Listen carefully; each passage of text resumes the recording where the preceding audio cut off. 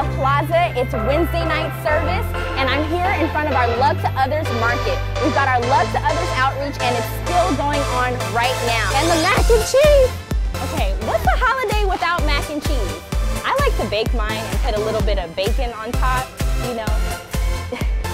It's not very healthy, but it's delicious. My name is Dominique. And my name's Desi. And we're your hosts for the Christmas season. Happy New Year, Cottonwood!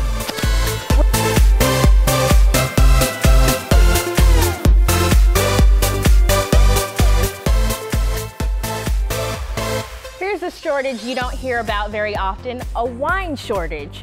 There has been talk that there isn't enough wine supply for all those looking for a great bottle of vino.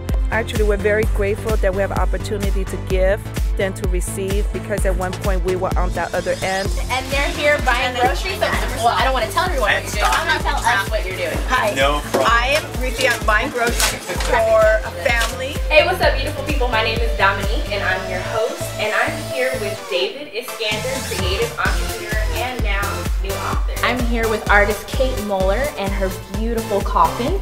Kate, I came in a few weeks ago just on a whim, and I found something completely interesting that seems to not really belong in this space here. But it's not every day that you come across someone who's built a coffin.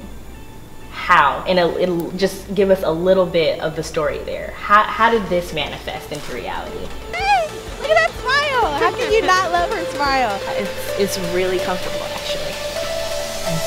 Okay. But perhaps I don't want to get too comfortable in here, you know?